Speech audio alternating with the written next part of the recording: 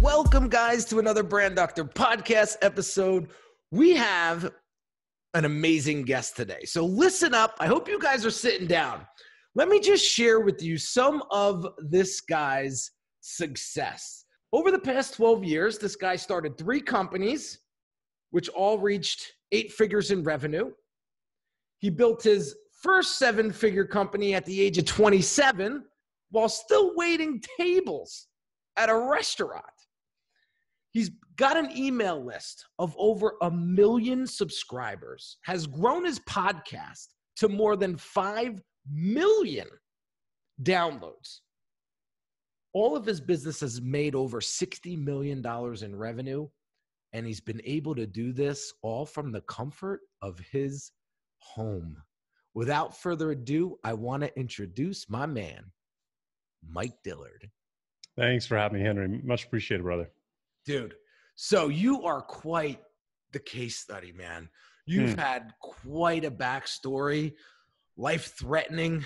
Your life changed, you know. It was so funny because I've been following you for quite some time, and I was like, where's Mike been? And, you know, I'm so happy that, you know, you came back strong. You look fantastic. For those folks that don't quite know who Mike is, quick snap story on how you got to where you're at. Oh gosh. Well, I'm 42 now. I knew I wanted to be an entrepreneur by the time I was in college. That was back in 1996 to 2000. So a long time ago. This is Web 1.0 days where, you know, it was an anomaly to see a video online. It was a very big deal. This was pre-social media. So I got my start in the network marketing industry in college, which was kind of the big business opportunity at the time for young people who were broke. So I spent about 5 years in that industry, unsuccessfully, didn't make a dime. Discovered direct response marketing, and this is when ebooks first started to come out. Corey Rudel, you know, was the first person to really invent a PDF ebook back then. And found people like Dan Kennedy and a couple of other folks, discovered what copywriting was, and spent about a year and a half mastering that skill set.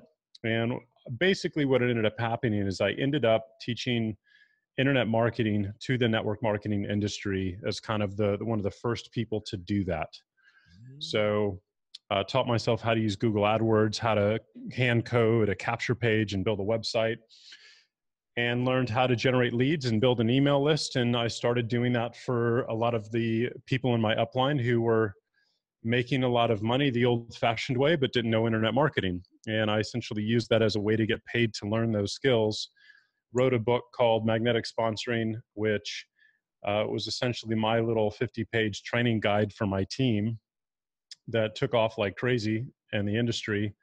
I don't know how many copies we've sold, hundreds of thousands, but I just had them printed at Kinko's for 40, you know, I sold them for $40 and ended up selling with that ebook and a couple of courses that I wrote after that, about $25 million worth of those courses in about 4 years. Once I kind of found that skill set and brought it to that world. So that's how I got my start. Oh, I love it. I love it. So fast forward, you're waiting tables. You're trying to grow this business.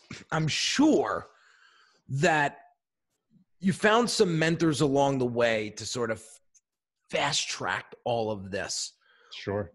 I want to hear from you how you value mentorship and why it's so important for folks that are in the 6-figure mark, and they want to scale to the 7-8-figure mark.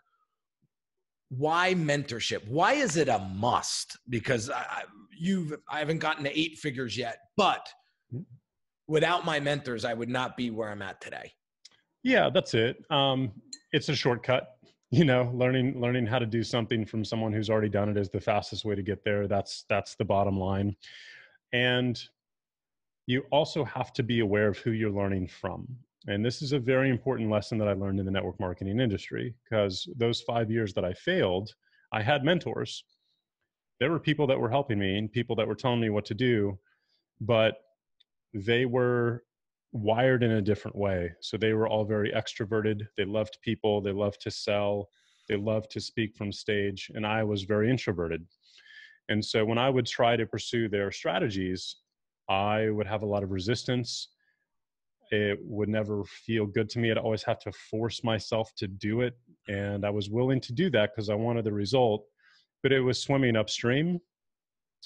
And after 5 years of doing that, I'm like, man, I'm just not cut out for this. I don't even enjoy it. Even though I got to a point where I started to get results, it's like, if this is what it's going to look like for the next 30 years, this sucks. I don't want to have anything to do with this. So that's when I found a different set of mentors. And that's when I found, Dan and Yannick and people like that who were building their businesses in a way that was aligned with my personality type as well. And so instead of me sucking at that business or doing it wrong, I just figured out how my brain was wired, took some personality tests, and picked a new category or new group of mentors who were building it a way that was aligned with me and how I worked. And then that's when things just blew up instantly. And so picking the right mentors who are aligned, again, with your personality type and your skill set is unbelievably important. It's, I think, the most important thing that there is. So, yeah, I've been in business for 13 years and I picked a couple. I'm not going to say any names, of course, but I picked a few that were just not on a line. And like every time I got off the coaching call with them or something like that, I would want to kick them in their teeth. And I didn't know if that was a good thing or a bad thing. Like they were breaking me out of my comfort zone, clearly. However, their approach, their tone, their what's the word? Delivery. Yeah. Yeah. Like it just, something was wrong. Something didn't feel right. And then eventually, like you, I found somebody who I, really respected and really had the credential, really had the experience. And the one thing I love about this particular mentor of mine, who I've spent the past 2.5 years with, is that he withheld judgment. I come from a very judgy family. East Coast Jersey guy, like forget it. Like if you're not making $1 million, then, I'm not listening to you. Right. Yeah. And here's a guy who made multi-millions. This little guy called Henry comes along and says, I want to learn from you and I'm willing to do what it takes. And I might have said a few things on those calls that he might have looked at me and like, is this guy crazy? Right. But he just withheld all of that judgment and helped me get to where I wanted to be. And that was really powerful for me. And, to the point that I'm actually speaking about it today on the show. Yeah. So what are some of the ways? So you said that your values have to align, right? The approach, the style. Yeah. The style. So what types of, did you take like the DISC and those types of DISC and Myers-Briggs and at the end of the day, what I figured out is I was an introvert in an extrovert's industry. There is no other industry that is better suited to an extrovert than the network marketing industry, right? That's what the entire business is built upon, is shaking hands and kissing babies and all of that stuff, especially back in that day.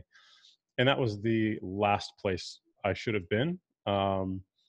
So just being honest with yourself as far as how you're wired, I think is step number one. Another example of this would be, and which skill you're going to pursue first. And I always have taught that the secret to success, if you will, is mastering a skill. That's what enables you to take action. Action leads to results. Results leads to confidence and momentum, and it just snowballs onto itself. And so, well, great. There's a lot of skills to choose from in the entrepreneurial space. Deciding which skill you want to focus on is the second most important piece of the puzzle here.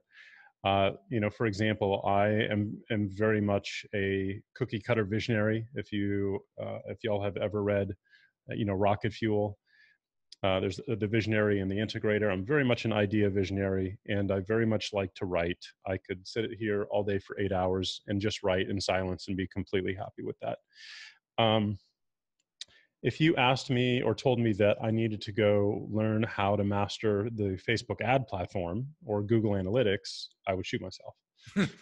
So if I'm going to sit here and try to run or build a social media ad agency or Facebook ad agency that is going to have me doing that all day, I might see someone, especially if I'm beginning, and see that, hey, that person's having success. I want to go do that because I know that they're making money. So I know it's possible. And that's what I told myself back when I was getting started. Hey, my mentor and my upline's making 50 grand a month. I'm going to go learn this until I'm doing that. And that could potentially be another trap and another major mistake. So you have to choose a skill set that is really aligned with how you're built once again. Luckily for me, I discovered that mine was copywriting, and that was the first skill that I mastered. Spent about 18 months every single day practicing copy, learning the ins, the outs, the scripts, the psychology, the frameworks, all of it. Every single day I'd write out existing sales letters by hand for an hour or two. Had a bookshelf just filled with books, binders, and courses on everything I can get my hands on with that topic. And I just got it. It just clicked in my head.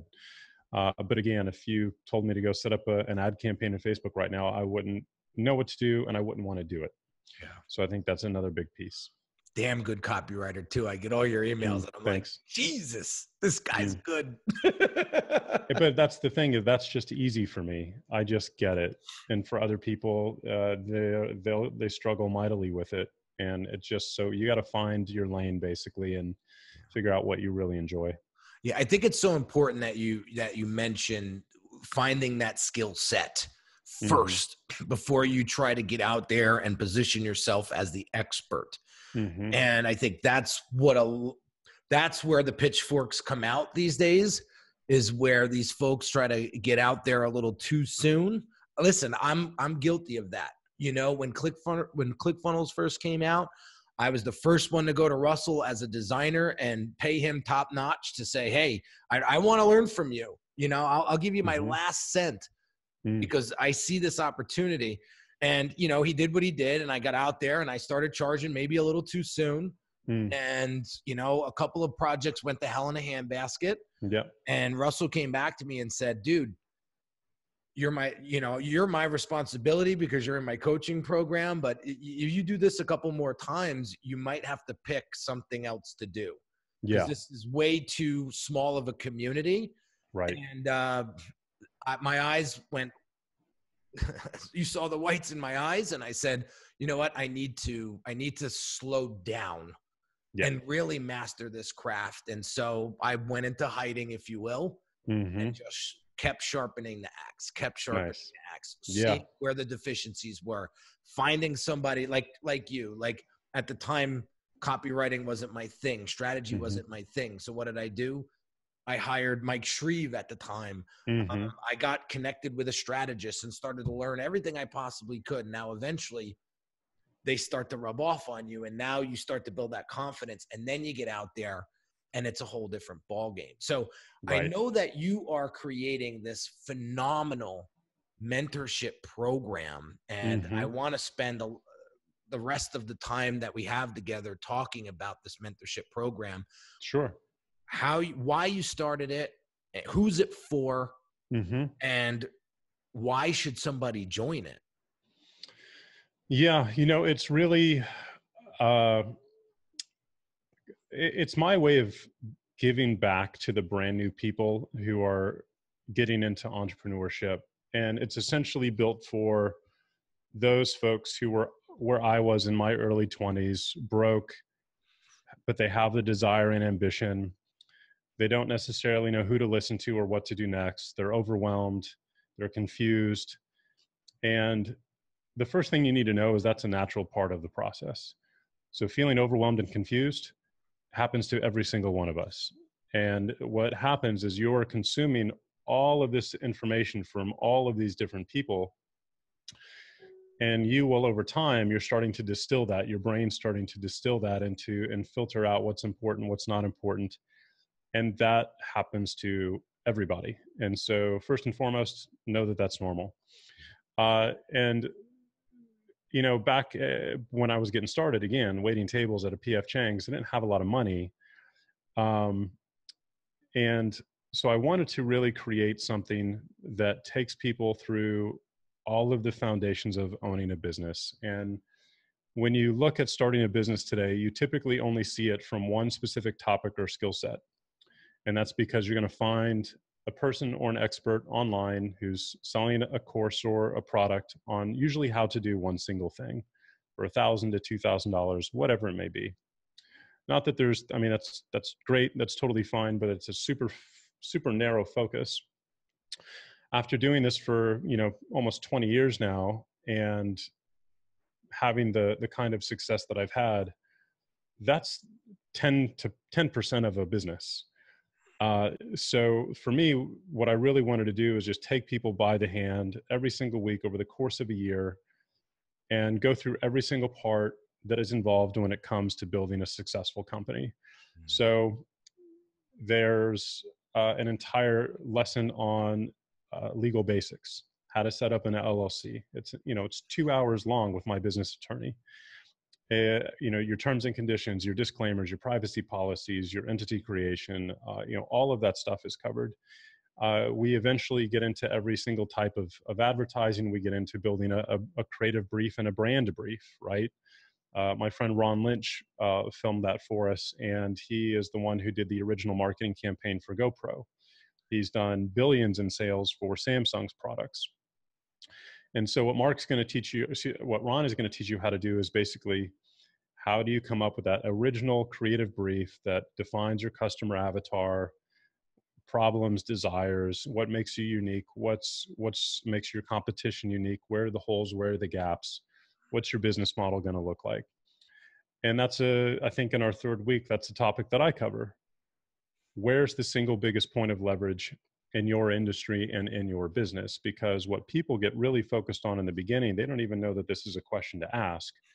They just see someone to model, oh, that so-and-so person did a course on that, I want to do that. But once you've done that, you may have built a bridge to nowhere and a business to nowhere that's capped. And especially if you're doing coaching or consulting. And so I like to ask a question, or have my students ask a question, which is, where is the single biggest point of leverage that you can identify? And I always use real estate for this example. There are tens of thousands of real estate agents who are working their tails off every day to make money, and they're basically salespeople on a fully commissioned basis.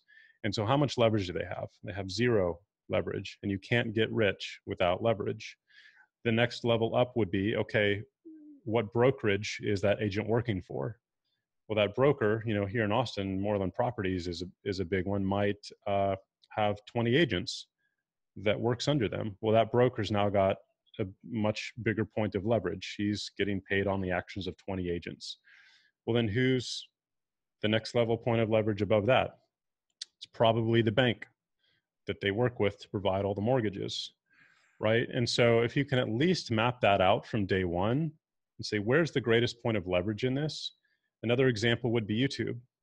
YouTube, the smallest amount of leverage are the individuals and the creators who are working their tails off every single day to create content to upload it to YouTube, right? The next level of leverage would be a syndicate or an agency who is managing and helping run maybe 20 influencer or YouTube celebrities accounts, right? They're doing brand deals for them, they're doing marketing for them, but they're getting leverage on 20 famous YouTubers' activities every single day instead of just their own private ones.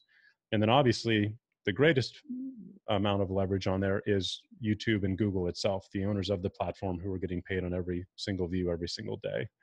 So I want people to think about that from the very beginning, so that at least they have a vision on where they should go.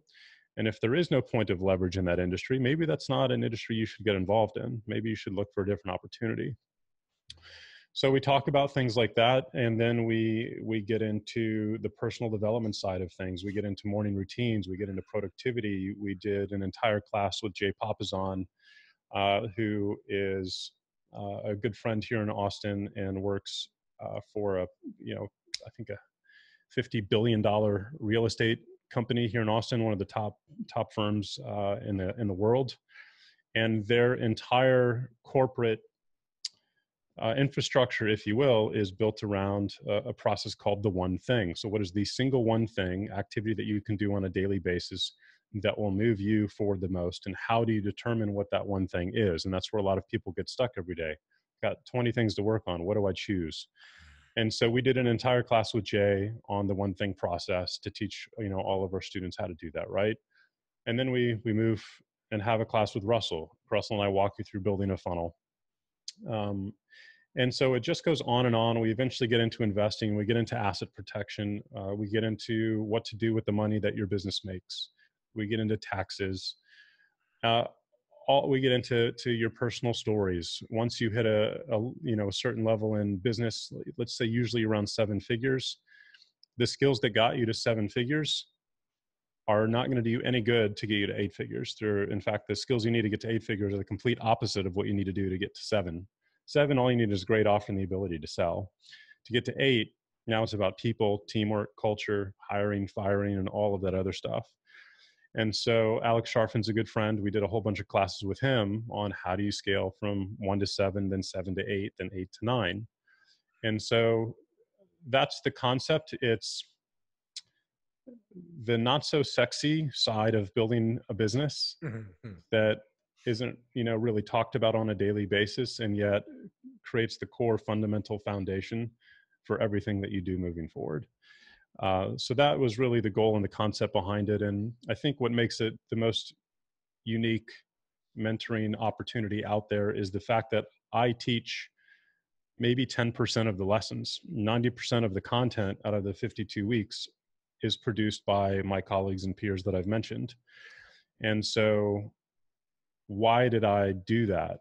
Well, I'm not the expert in those categories. If you want to learn about, legal business basics, you need to learn that from my business attorney.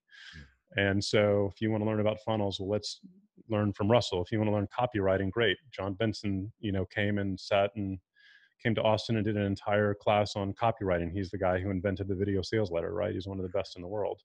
So that's really the concept in the project. It's just to provide new business owners with the most solid foundation that we could possibly offer. And that's what we're doing these days. Was that your leverage? Was that your leverage point? Making relationships with other experts in their field, bringing them on board and saying, listen, this is my mission. This is my vision. Would you want to be part of it? And go from there. Was that your example of leveraging? Yeah, the original concept, this started as an idea to build out an entire education platform like Skillshare, but for entrepreneurs. Okay. And getting, building custom software is an entire skill set in and of itself. And that is a very, very, very expensive and very risky endeavor. And it got to a point, and that was the concept, yes, was to build the platform where the best entrepreneurs in the world could come share their expertise and everybody could help each other. But yes, that essentially the question is, how do you become the game board that you're playing on where everybody else is a chess piece on your board? Yeah. Most people are worried about being the chess piece, but the person who owns the board is really at the highest point of leverage. Right. So I built the board. And then I went through my health crisis and got sick about 2-3 months after we launched, and everything kind of changed.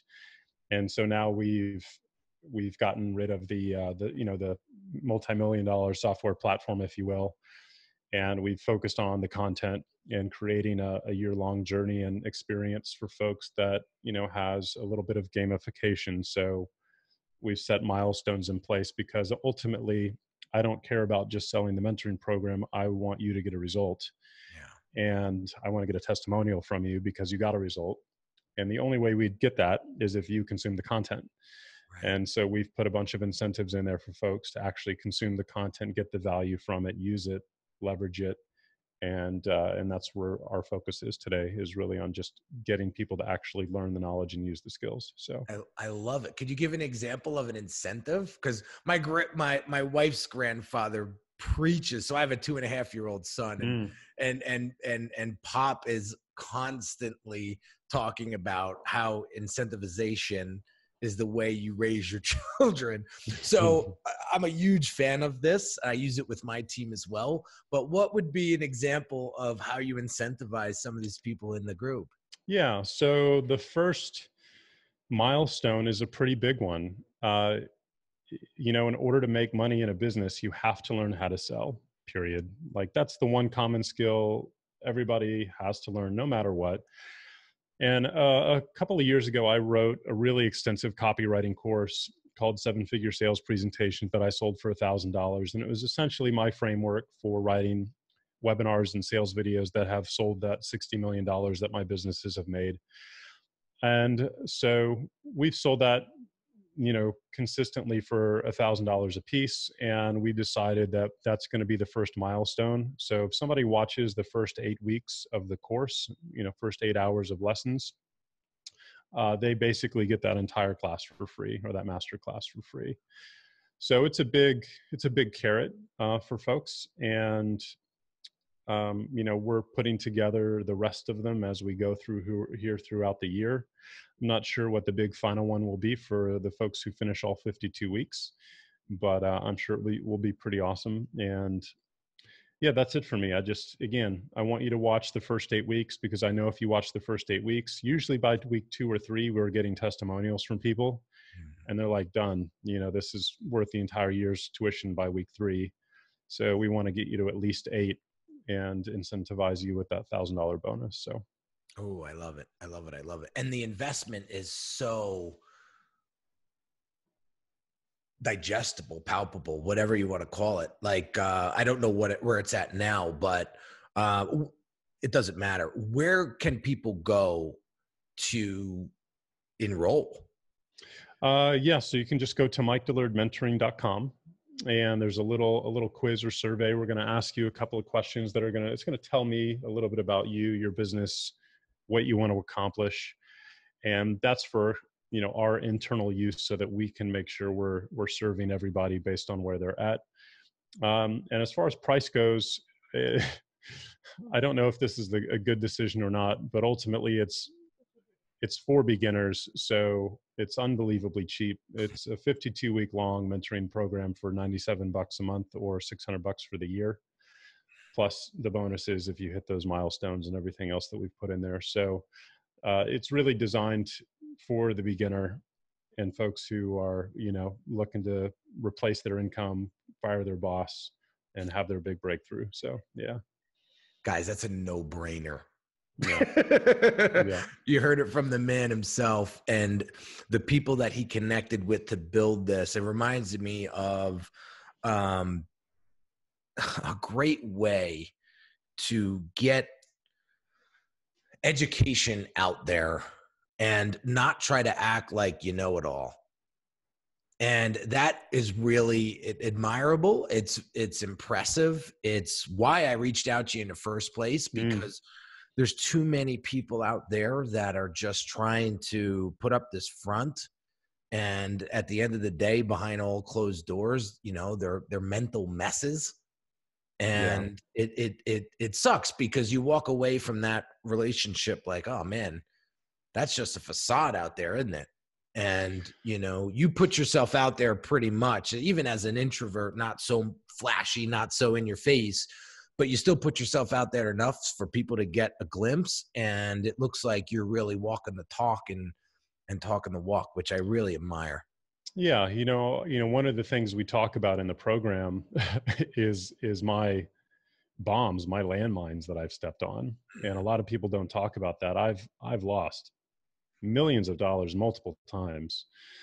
And if you are an entrepreneur, if you're pushing yourself, once you've reached milestone 1, if you really want to push yourself into milestone 2, you're going to step on some landmines. It's inevitable. And how do you avoid those? How do you spot them? And then what do you do once it happens, I think, is a really important conversation that nobody talks about, because they're too afraid to, they think that looks like weakness. For me, that's battle scars.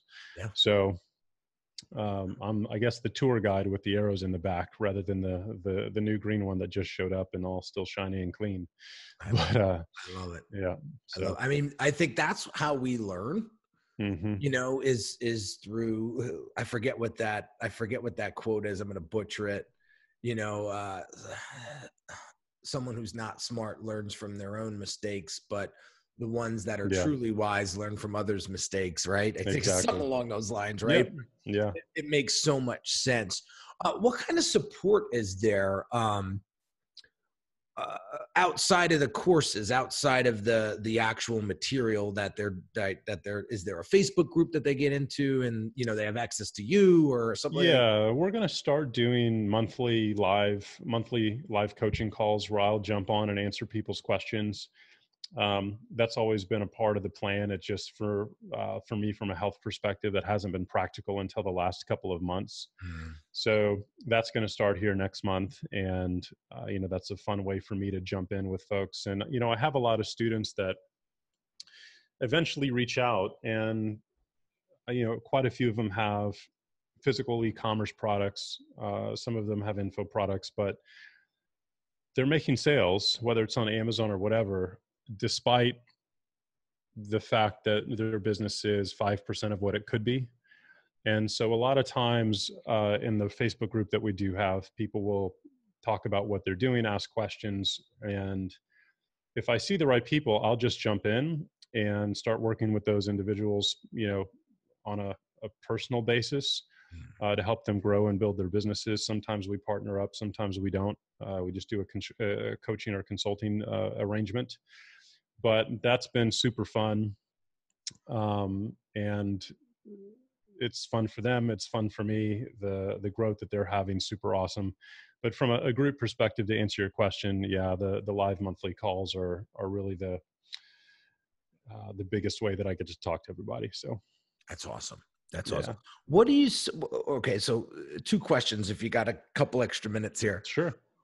one question is, what do you tell somebody who's mid six figures, just about, just breaking through, maybe hits that $1 million mark, but it's not really consistent, and is looking to get into that 7-figure level more consistently? Hmm. We could talk in a whole nother episode about that, right? But what are the top 3 things that person should be paying attention to or putting into some sort of daily routine, or to help them get there? Yeah. The first thing that comes to mind is once you hit 7 figures, there's 2 things that you need to consider.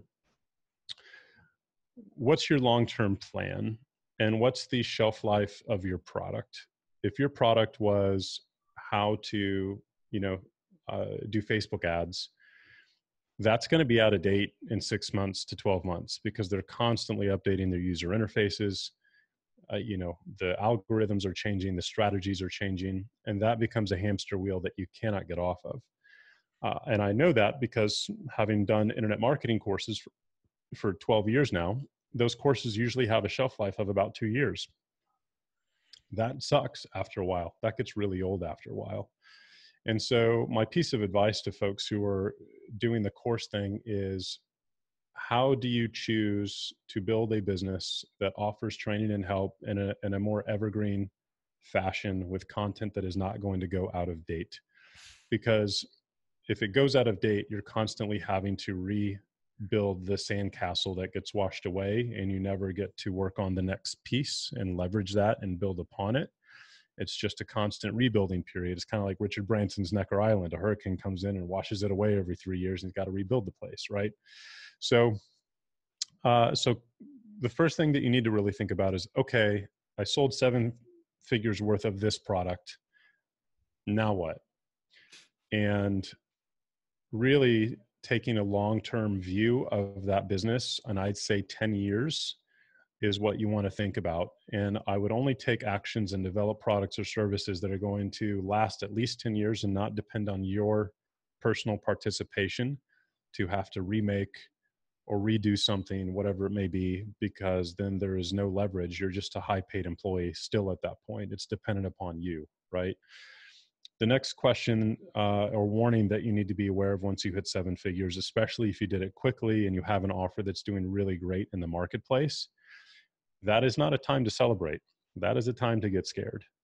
Because, and I can tell you this from my own personal experience, watching this happen with my colleagues and friends, the more successful your offer is in the market, the faster you're going to go through the top creme de la creme, if your target audience, if you will, your first rapid buyers.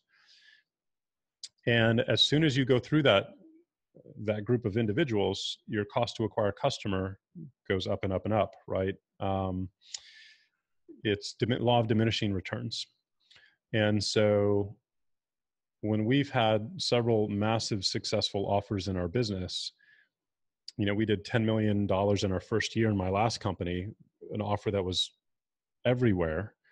And then all of a sudden it starts dropping down, costs a little bit more to acquire customers, customer acquisition goes down, costs go up again, until you hit a point where it just breaks even. And then now you have to pull the plug in your ad campaigns, or you have affiliates who are spending money on media, making commissions. And as soon as they break even, they pull their ad money, and sales just come to a halt at that point. And so that happens to every single offer, period. And the more successful it is, the faster you're going to go through that cycle. So if you have a really successful offer, the shelf life of that is 2 to 3 years. That's it, period. So how do you get around that? Well, there's two ways to get around it. First, you use retargeting, based advertising, to where the top of your funnel is just content only ads. It would be content like this that's not selling anything. That way, you're constantly reaching and growing and expanding your audience with just new content every week, every time you put up a new YouTube video, Facebook video, whatever it may be. And it's just content only. And so people are not getting burned out on your ads. Now you're only going to show your offer ads to the people who are engaging consistently with that content. And so in the past, we would put our offer ads everywhere, all over the internet, because it converted. But then everyone in the world has seen it. That's when you get recognized at Whole Foods and at an airport and in a hotel. When that starts to happen, that means everyone in the world is seeing your stuff, and the offer is just going to start to decline even faster. So you can prevent that from happening by only showing your offers to the group of people who are engaging the most with your top level content that is constantly changing and that never gets old, because it's new, it's fresh, it's valuable every single week. The other way to get around that is to do what, let's say, Marie Forleo does, where she only launches her product once a year, right? She launches B School 1 week every year. That's her entire business. So her entire company is built around updating the product, building her audience, and that 1 week a year they generate, $5 to $10 million in revenue, maybe more, and that's it. And so there's no chance of that becoming tiresome on a daily basis, right? And so these are the types of lessons that you're not going to hear unless you've been through the trenches like I have, or somebody else has who's been doing this for 15 years and experienced that on multiple occasions. So I hope that answered your question. That was a little bit of a long one. Well, you did too. What's the third one? What's the third thing that somebody needs at that level needs to be paying attention to, or implementing, or executing? Money discipline. So having a plan for your money. For most people, that's the first time you've made that much money in your life, most likely in your family tree, and you don't know what to do with it. And the mistake that you're going to make is that you're going to think that that money is going to continue to come in like that consistently forever. You start to build a confirmation bias in your brain where you see deposit, deposit, deposit, day after day, month after month, year after year. And that confirmation bias just becomes the new normal for you. And so you start to spend that money like it's not going to stop. And then it does stop, and then you're screwed, because you've built an office, you've hired a team, you've bought a house, you've bought 3 cars, you've bought all of this other stuff. And that's not a fun lesson to learn. So, I'd highly recommend a book from Mike Michalowicz called Profit First. who talks about this exact same cycle. This is not unique. This probably happens to 80 to 90% of entrepreneurs until you learn the lesson. I got that t-shirt twice. Yeah. Yeah. Twice. Same. Yeah. Same. And Mike has it as well. And so he ended up writing a book about this and setting up a very simple methodology and system that's made for entrepreneurs that essentially provides them with a framework and a system to save, conserve, and deploy their money in a really simple manner that doesn't require a lot of discipline, and that it just builds wealth for you and automatically, and it keeps yourself from getting into trouble. So that would be the third one. I love it. I love it. I love it. I love it. Awesome. Last question. Let's go into the future 80 years from now. Mm-hmm. How do you want Mike Dillard to be remembered? I just say genuinely helpful. My biggest thrill is hearing from students of mine that have had their lives changed by a book or a course that I've written. And I've had a lot of them over the years where people have built bigger companies than I have, folks that, found my book 10 years ago and who now run companies with 100 employees and, do $100 million in revenue. So to me, that's my biggest thrill. And the more people that I can be the catalyst to really help create that opportunity, that's my biggest joy and what I love to do. So I love it.